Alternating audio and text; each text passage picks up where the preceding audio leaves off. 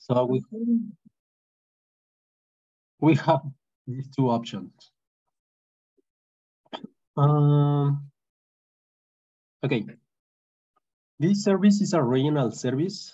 That means that you can deploy your code, the same code, in many regions. Every region is a bunch of data servers. So if one region goes down, you can deploy your code in another region. What else? Yeah, so that is like the main point, that your code could be deployed in different regions, and you can use the same name in those regions. Okay, the life cycle of a Lambda is the next one. We receive a single request. This request is going to trigger to awake a Lambda. So the Lambda needs to be initialized, then invoke and run your code. But if we receive another request, because this Lambda is busy with our first request, AWS create another entity in order to make the second response. So at this point, we have two entities created. If another request arrives and the first two are busy, AWS creates another entity. So at this point, we have three entities created. And so on. If we receive another request, another entity will be created. But if we receive another request and we have already a Lambda created, that Lambda could respond or make responsible of that request. So the life cycle is, we receive an event, the event triggers the Lambda, and at some point, AWS will kill your Lambda and will shoot it down. We can't configure that time that the Lambda is awake, but AWS guarantee that all your requests will be responded. We will talk about more about that. So yeah, following the example, if another request arrives and we have already a Lambda awake, this Lambda will make responsible of that request and so on. And in case of this request, the night, we don't have a Lambda free, so another Lambda will be created to make responsible of that request. So talking about this life cycle, we have three main stages. The first one is the initialization, invoke. This invoke consider the code running, and finally, the Lambda is killed. So we have three stages, three main stages. If we split the first stage, we can see that many steps are followed. First, AWS creates or frees an execution environment that is a Lambda with or configures resources. So is this stage they need. So AWS needs to download the code for the Lambda and the layers. We are not going to talk about layers. We are only going to talk about the main idea of a Lambda, but a layer is an extra code that you can attach to your Lambda.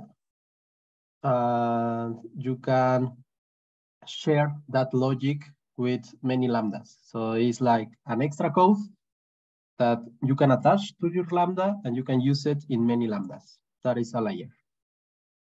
And mostly are used for dependencies, mostly, but you can utils or another logic. The next step is the extensions are started. Extensions are like plugins. There are plugins made by AWS and by other users. And we initialize the runtime. The runtime is basically the programming language that you are going to use. And finally, the AWS Lambda will run your code. So all these steps are run in the first stage, that is this one, the init. So if you are thinking in use an AWS Lambda, you need to consider that every time that a new request arrives, this time is spent, mostly like 1 second or less. Depends of the layers and the size of your code. More code and more layers and more extensions, your Lambda will be slower at the time that you want to receive a new request. Any doubts until now?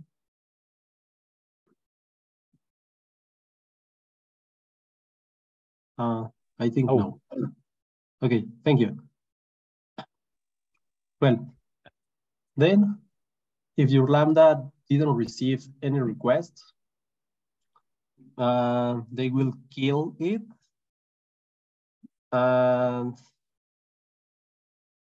if another request arrives, all the process starts again.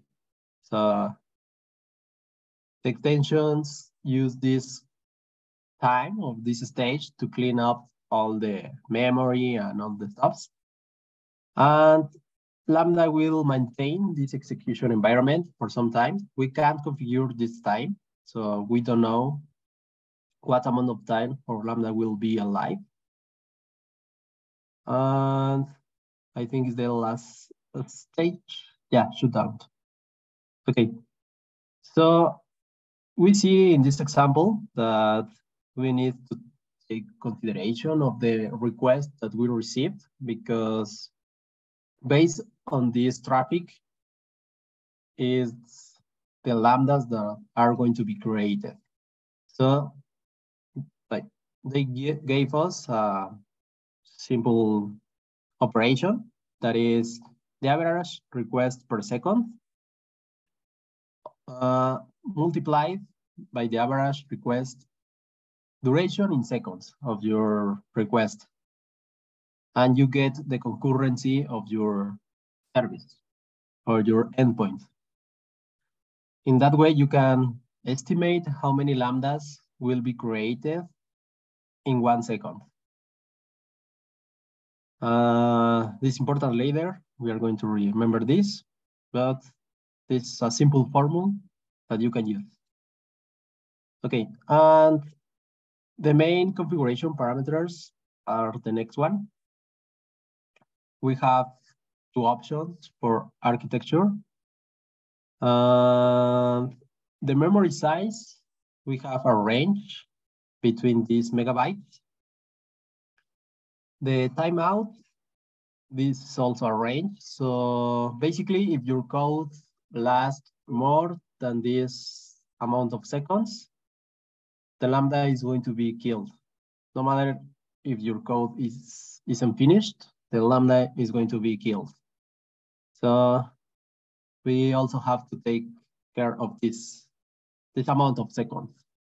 The runtime, basically the programming language that you use, we can use Python, Netcore, .NET, Go, Ruby, Node, and Java. There are other versions, but I think this is the newest one of each programming language.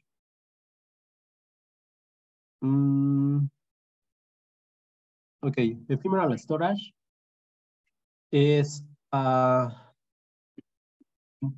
temp directory that is created in your Lambda. So if you need to create a file, you can use this directory, but we only have this megabyte. And if the lambda is killed, this directory is erased. So you only can use this directory. Meanwhile, the lambda is alive. If the lambda is killed, they erase everything. Reverse concurrent executions basically is the number of instances alive. So because AWS killed your lambdas after some time, you can decide that I want 4 lambdas alive all the time, but this is extra money. So you need to think well about this. Provision concurrency. Basically, let me go further in the limitations.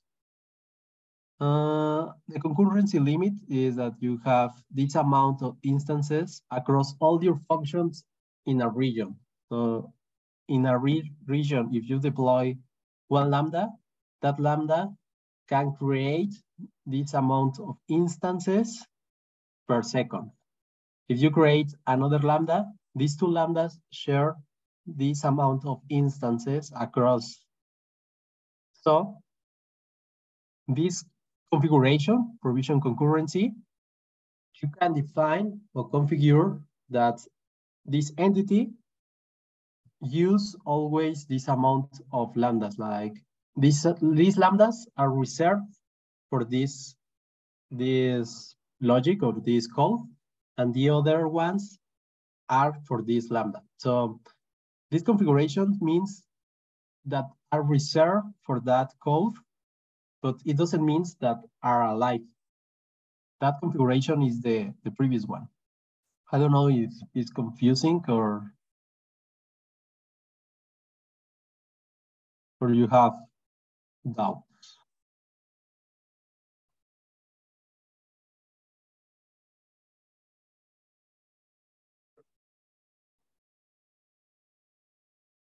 I think no. Okay. Yeah. So these 2 options, of course, are an extra amount of money. So to reserve the amount of instances for a code and the amount of lambdas alive, this extra money. And we have also 2 options to deploy our code, zip our code, like the name same. We make a zip file, upload this to S3 mainly, and then the lambda download the code from there. Or we can create a Docker image and upload that Docker image, and the Docker image will be run. I think these are the main configurations that we can use. There are more, but I think these are the principal limitations. Okay, the limitation of the lambda. One that is important is that a lambda can be alive, like running your code, only for 15 minutes. If your code lasts longer, the lambda will be finished. We only can use 5 layers per lambda, and the layers are this extra code that you can attach to your code, and we only can use 5. The storage for uploaded code, if we use the zip way, you only can use 250 megabytes,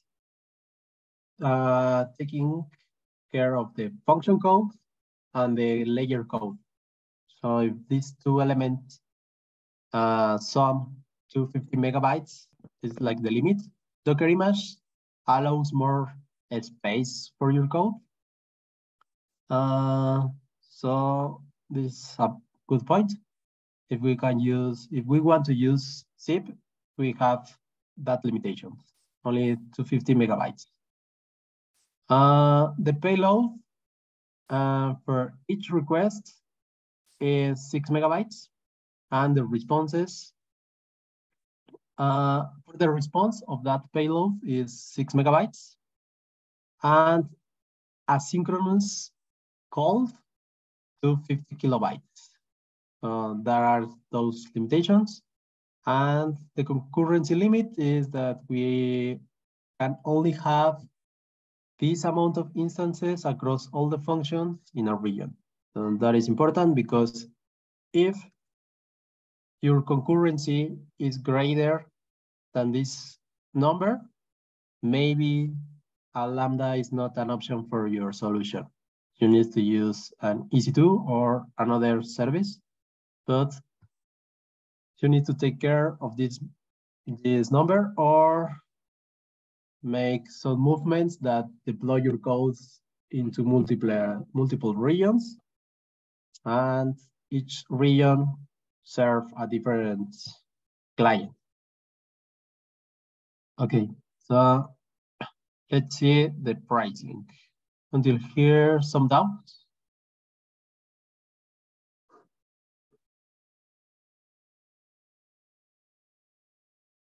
I think no. Okay, the pricing. We want to make an example that we want to deploy a code that is 128 megabytes size. Our code runs an average duration of 300 milliseconds, and our execution per month average is this number. I forgot the name of the number. And we can use this calculator to make our example. So I'm going to share, I'm going to share this link. Let me see where is the chat. Oh, it's here. So this is the link for the calculator.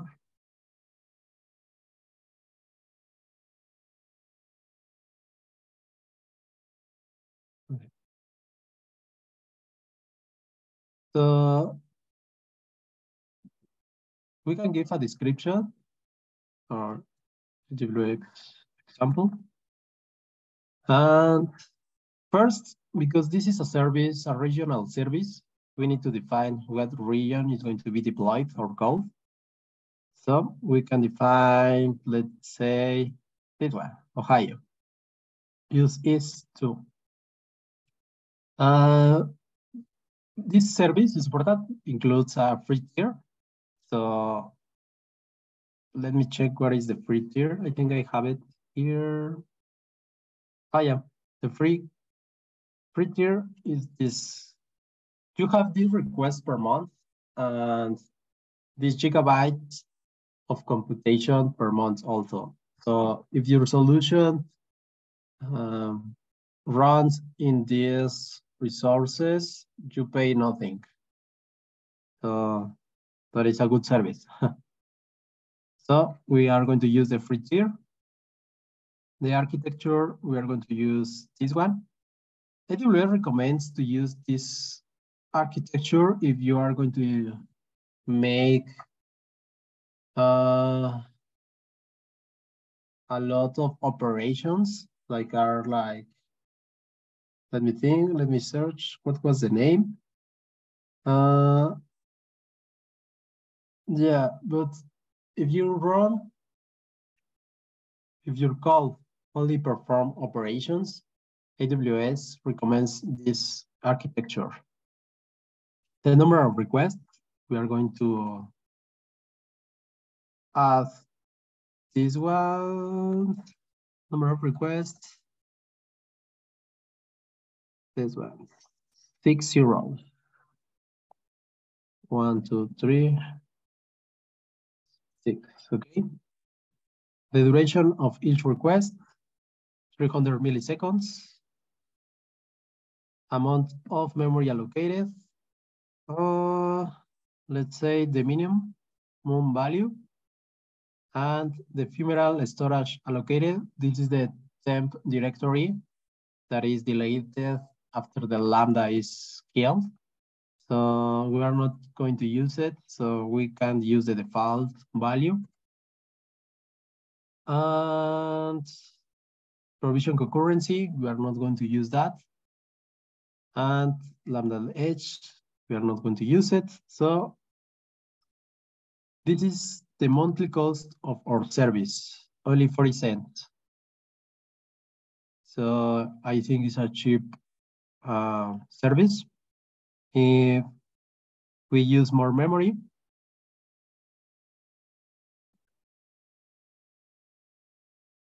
save and view summary. For 12 months, we are going to pay only $5. So this is a service that you can use that is useful and cheap. Do you have any doubts about the pricing?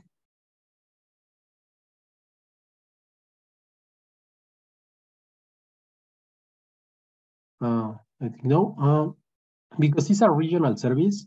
Some regions don't have all the features that are listed in the documentation. So you need to search if that region has that feature. But because Lambda is a famous service, mostly all the services has all the features, mostly. Okay. I think those are the main points of a Lambda. So we can see our demo. If there are any doubts, you can say it or comment.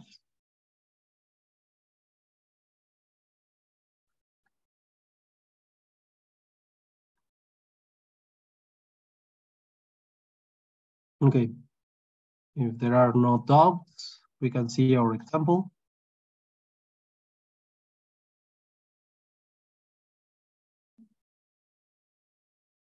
Okay.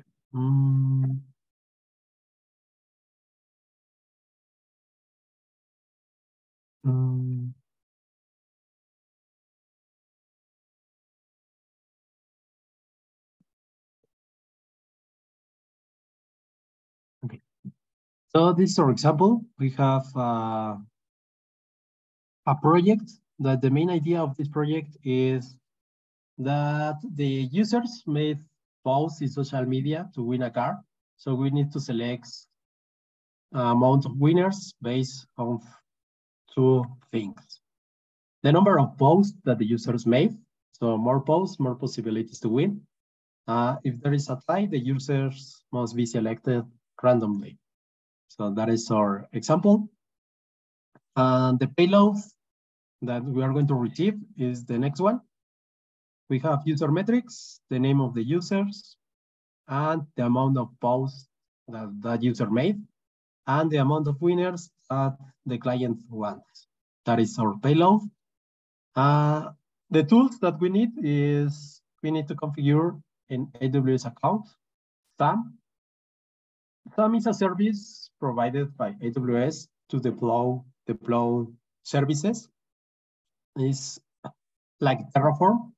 So the other options that AWS has is CloudFormation. This the other tool. Okay. The other tool is Docker. Mainly Docker is used by SAM to run locally or Lambda, and Python 3.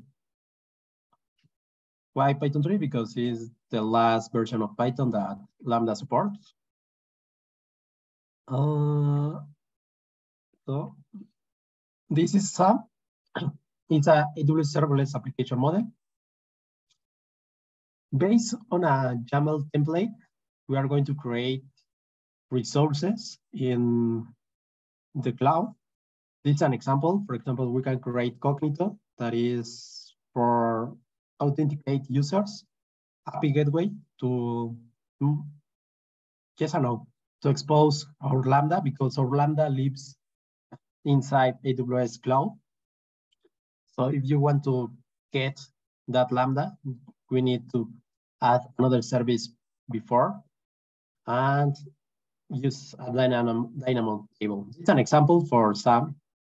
So you can use SAM to deploy all your services. But in this case, we are going to use SAM to deploy a simple Python code. Okay, so let's jump to the example.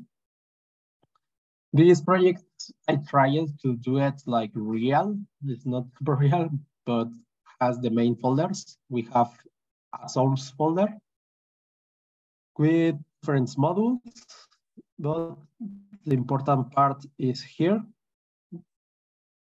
This file, you can call it like you want, but the most common way is that you call it app, but you can call it like you want. So we have two stages in this file. Everything that is outside of our handler, the handler is the main function that is going to be called when the lambda is triggered.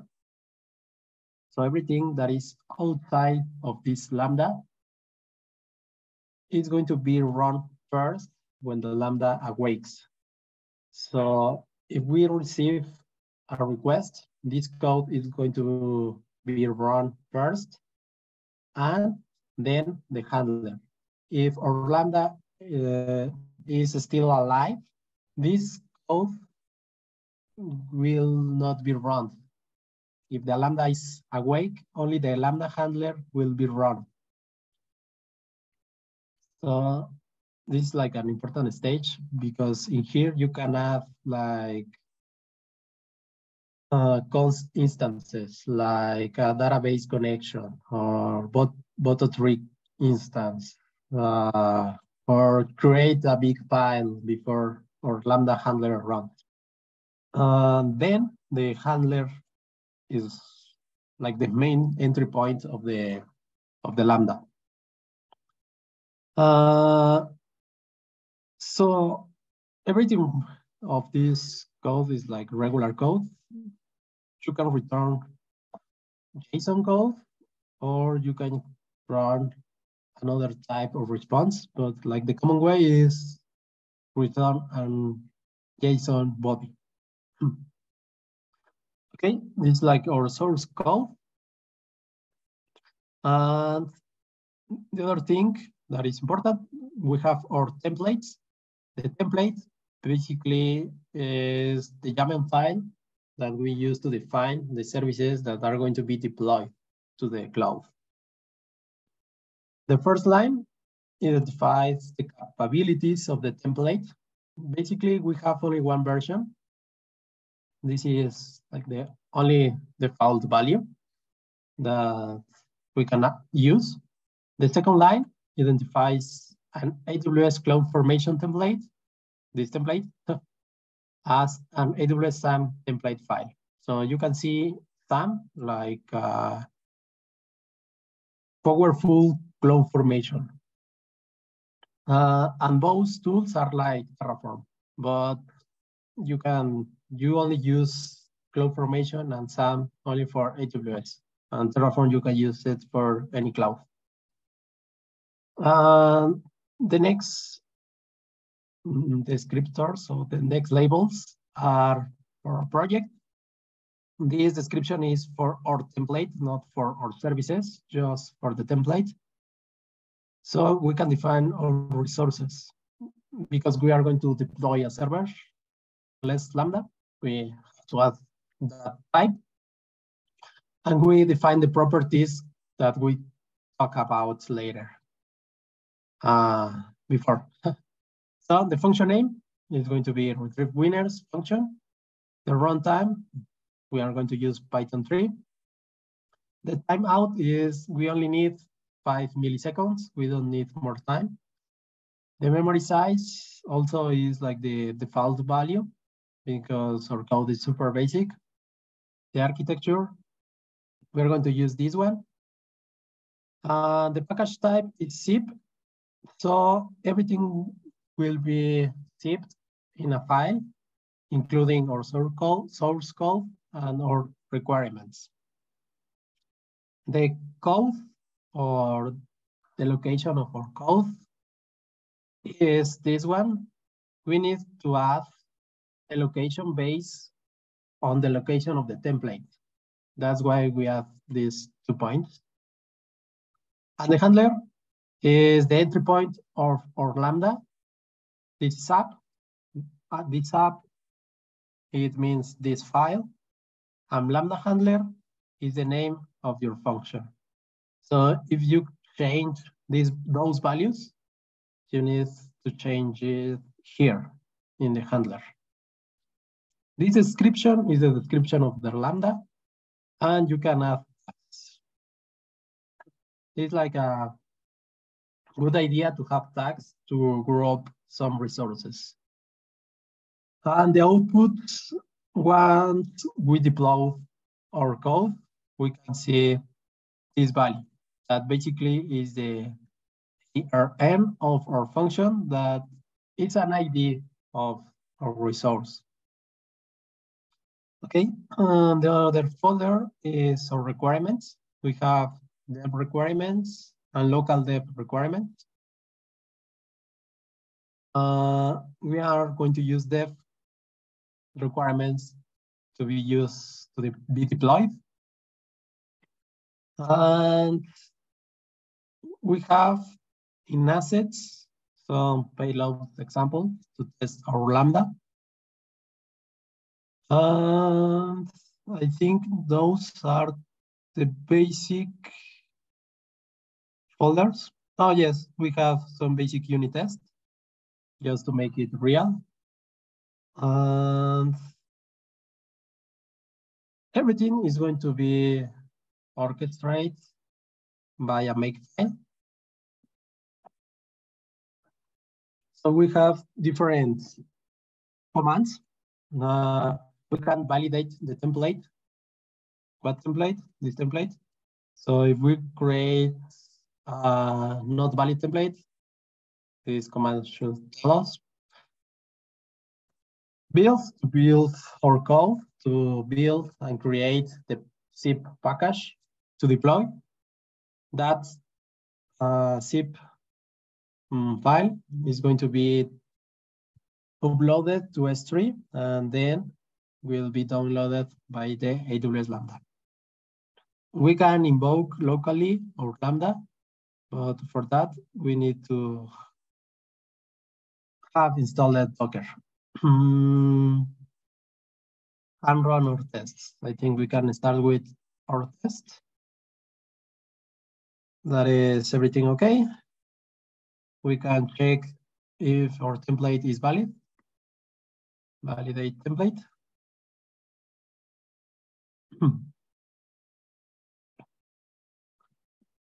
As you can see, this is an error because the credentials need to be set up in order to check that all the resources and you have all the right policies to create that resources. So first, we need to set up our credentials. Personally, I think like the easy way is to have a profile. In that profile, you define your credentials. And in that way, you can have many credentials in the same computer. Personally, I think this is like an easy way to handle your credentials. So once we have our credentials set up, we can validate our template. And we see that it's a valid template and we have the right policies. So in theory, we can deploy these resources. So let's proceed to do it. Make, deploy, add dev environment.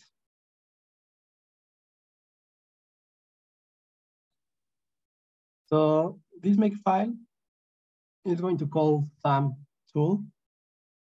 And this SAM tool is going to read the SAM template to create those resources. The main resource that is going to be created is a stack. A stack is a single unit where all your resources are going to be created. So this stack, in this stack, the lambdas will be created. the roles will be created.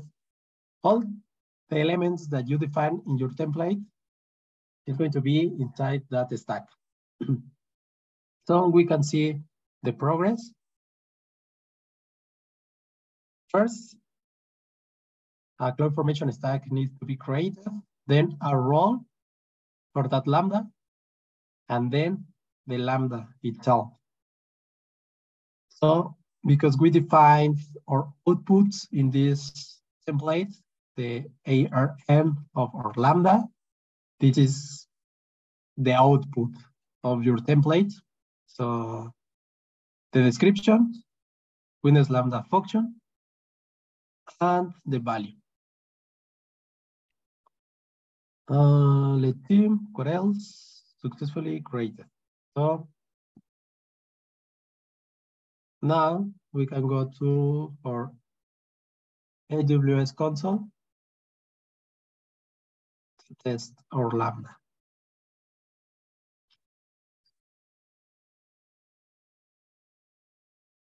Okay. So the first section that we are going to see is CloudFormation. In CloudFormation, we can see the stack created. And this stack has all the events to be needed to create that resources. So you can see if everything goes wrong, you can see in here what step failed and why. This is very useful because you can see if you are missing a policy or you need to create a role previously. So here in the stack, you can see all the events and if they were created successfully. And at the end of these sections, we can see the template that were used to create the resources. So this is our stack. The second one is our lambda.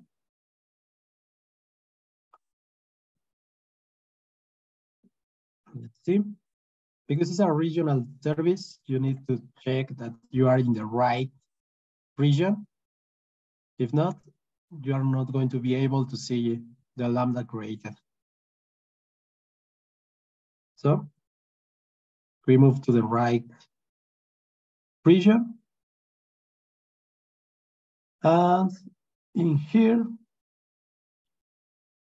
we can see the package size. It's not too big. And the runtime, Python 3, and the handler of the lambda. Because we have dependencies or requirements that are pedantic, our code is too big to be shown in this console, but we can test it. So let me use one of these payloads. For example, if we want one winner and we have 2 users, we expect to receive some B is the winner. So let's test it. Example.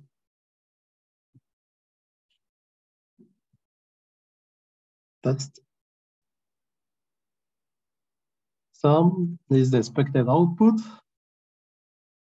And this is the duration of our code, 1 milliseconds. If you remember, we defined in our template that the timeout is 5 milliseconds, so we are fine. We can even use less timeout. We can add like 3, and we are going to be fine. And our code, or we only spend like 2 milliseconds. So this is the time that will be charged in our account.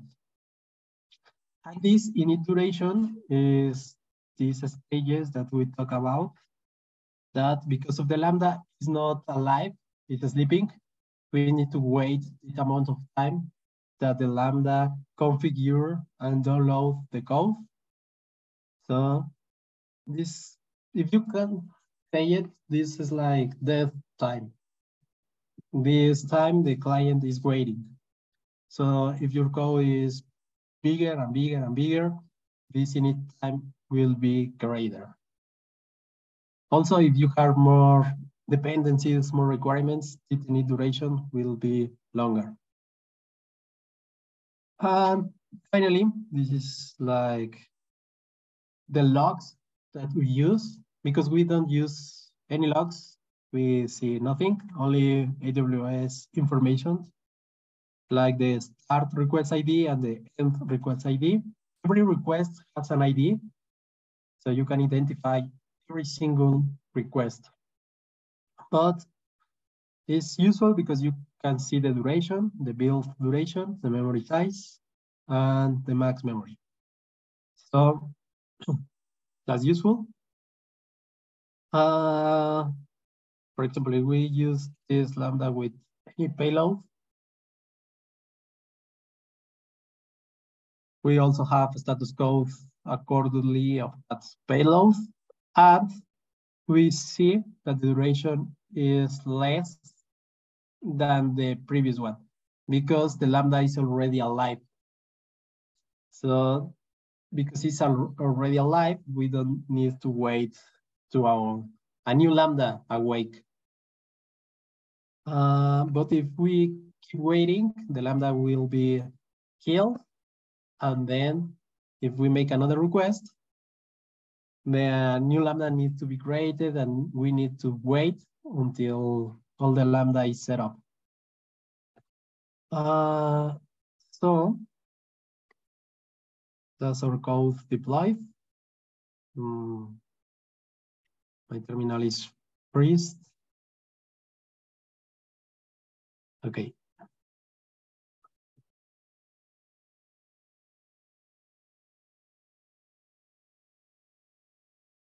We can also use SAM to test our lambda locally. So let's do that. Make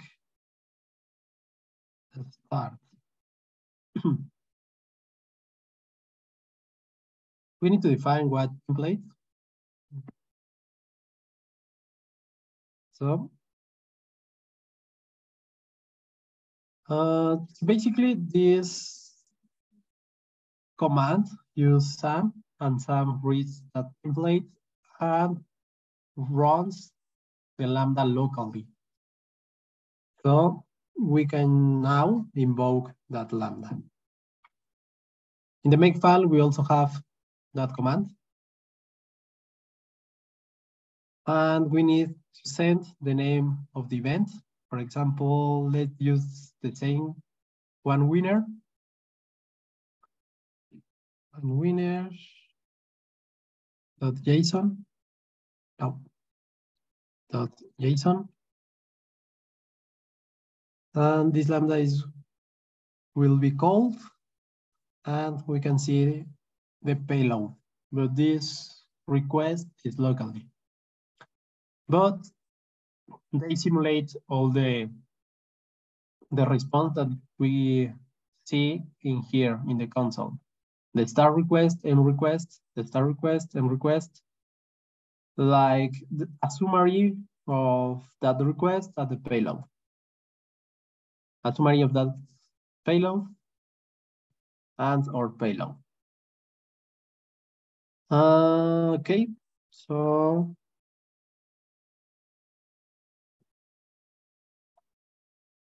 another advantage of this resource, of this service, is that we can keep it in our account, and if anyone uses it, they are not going to charge us.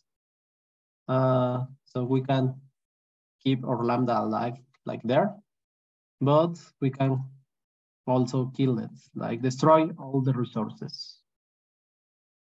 To destroy all the resources, we basically use SAM delete to delete that stack. The stack is that we see previously. So if we delete the stack, all the resources linked to that stack will be destroyed. Some resources need a confirmation for the user to be deleted. That's why I need to delete first a role that was created for that lambda. So that's why this code. Make drop this environment. Okay.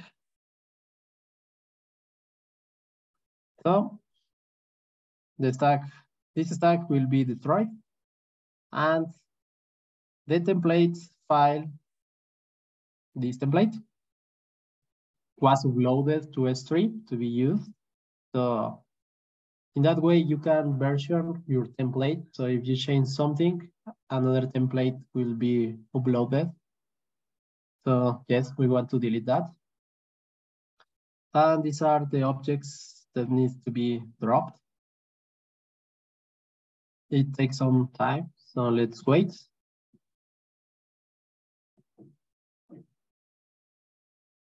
And all the resources were deleted. So if we go back to stacks, we see nothing. That is an auto-bias. If you delete resources by command line, make sure that those resources are deleted, because sometimes it keeps there and they charge you.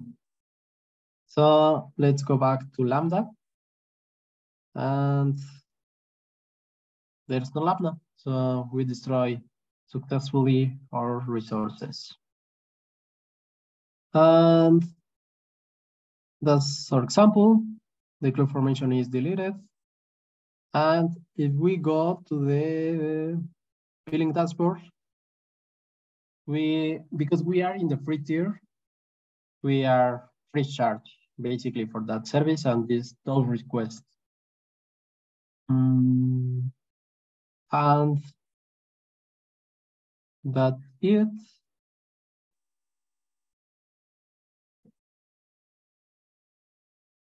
Yeah, that's it for my side. I don't know if you have some comments, doubts. Oh, okay. Do you include the dependency files in the package, or does Lambda runtime install them from requirements? Yeah, we need to define those requirements in here. In our make file, for build command, use SAM, and we pass as an argument the name of the template and the requirements. Basically, requirements are a text file, and that text file will be used to download all the requirements, and SAM will create this package of your code. So if we open this file, we can see all the requirements and our code. There are going to be like a single bunch of code. So if you have in your source code a name that is the same as some of your dependencies, it could be a problem. Make sure that your names are different from your requirement, because all the code will be at the same level.